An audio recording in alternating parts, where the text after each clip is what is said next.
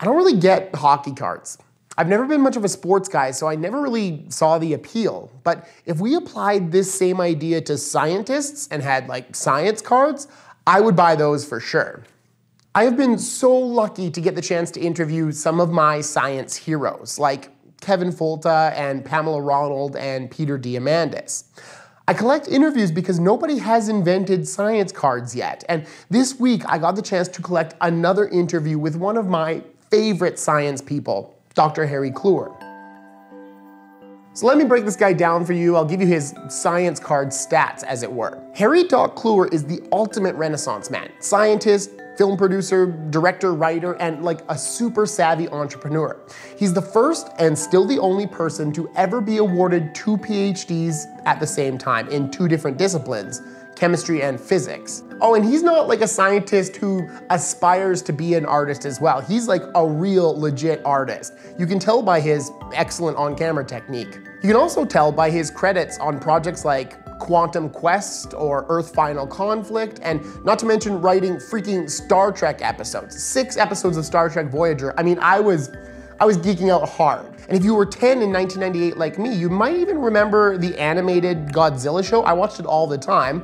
Doc Kloor wrote for that too. And back in like science land, he was a founding member of the X Prize Foundation. He created the $22 million Avatar X Prize, also is a founding member of Singularity University, and is currently working on a project called Beyond Imagination, which I can't say much about other than it really is beyond imagination. The world's gonna change in like major ways in the next 20 years, and Dr. Kloor is going to be right smack dab in the center of it. It was kind of like interviewing Eldon Tyrell or Peter Wayland. So I was a little starstruck, but I managed to get my head screwed on straight, and I did a quick interview with him because one doesn't often get the chance to pick a brain of this caliber.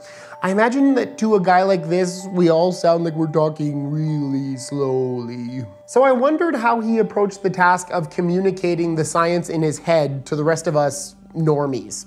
So in communicating science, especially technical problems to the general public, first I want to say that I think it's the responsibility of every technologist and every scientist to learn to be better communicators.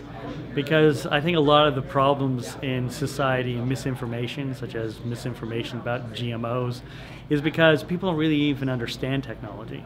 Now for myself, I was born with the good fortune of having a mother who wrote actually a science fiction book while I was in the womb. And so I started started reading science fiction when I was very young and learning to be a communicator. So in fact, I started writing myself creative works at a very early age. And I took actually a philosophical approach, which was you should develop your scientific part of your mind as well as your artistic part of your mind. And also, you should excel in each one of those and excel in something physical. So that may seem like a long lead up to the answer. The way you communicate complex ideas to the public is, first of all, is to understand that there is no idea so complex that the public can't understand it. It's really your ego and the fact that you've climbed so high on a pedestal that you're looking down at people. So the way you communicate to them is to remove all the math, remove all the complications, and find a way in which it relates to them. So how does a guy like this deal with being on like an intellectual pedestal? How does he help us understand how he sees the future? Well, I actually never find myself on a pedestal because I already know I'm full of shit. So, now, PhD of course stands for piled higher and deeper. I'm piled higher and deeper twice, or squared. I love it when smart people are well-grounded. But even a brilliant and grounded guy like Dr. Kloor is going to find himself occasionally rubbing up against people who are very distrustful of science and technology. So I asked him how he deals with the Luddite contingent in society. So in fact, there's both the Luddites and the people who think they're intellectuals. In fact, the Luddites bug me less than the people who are pseudo-intellectuals. The people who think that they know how something should be. For instance, anybody who starts to talk about science and technology with the word believe, then they should just stop themselves, because science isn't about beliefs. It's about the scientific method. It's about looking at actual data. It's not about injecting your emotion or your opinion. And by the way, nobody on Earth, there's no scientific group that it sits around and says, oh, let's take a vote, and now this is what we all believe. That doesn't happen, so whenever you hear those statistics, it's just a lie. And bringing this all around again to the topic of GMO. Look, are there some GMOs that could be bad for you? Sure. But by the way, there's a lot of GMOs that are good for you. And is all organic good for you? For God's sake, no, it's not. So just because it's organic or just because it's GMO doesn't make it good or bad. Use your mind. And the problem is most people are checking their mind at the door.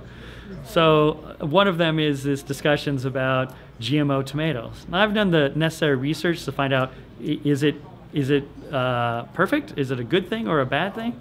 But what I do know is that it's something that should be examined and not just thrown out because, oh no, it's GMO.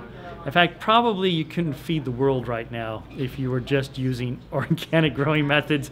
You would have to kill off just a couple billion people. I think certain genetic engineering of food does excite me, to make things that are resistant, that you can use less chemicals on it. People on one hand, oh, I want everything to be organic, but on the other hand, you want it to be not GMO.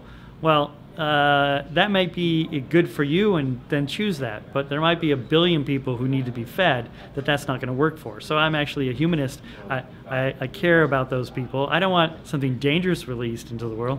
But on the other hand, scientific method works, and you can build in safeguards for that. All right, a note to leave on. Is Dr. Harry Kloor an optimist? And if so, why? Do you consider yourself an optimist? I am a complete optimist. I believe that the world is abundant, that we can solve all the problems, that there are less violence in the world, that there's more clean air and clean food, and longevity is longer, and you know, more likely your children are going to survive. And will the world be a better place 10, 20 years from now than it is now? Yes. And will it be better after that? Yes. And that's one of the reasons I've created this avatar revolution. I'm putting forward avatars because I think if you erase locality, not only can I solve the world's, the UN sustainability goal problems, but I can bring opportunity to everyone. I can bring education, healthcare. I can erase locality, and therefore, and I think locality in some places brings great opportunities, and other places brings big disadvantages. But if I could work anywhere and help anywhere, I will be able to solve a lot of the world's problems. And not me personally, but the world will solve its problems. Through his avatar technology, Dr. Kloor is steering the world in a new direction, in a positive direction. Remember what I said about Eldon Tyrell and Peter Weyland? Well, at least in our non-science fiction version of reality, we've got pretty benevolent people like Kloor at the helm. If science cards existed, I'd pay top dollar for this guy's rookie card. Now you know.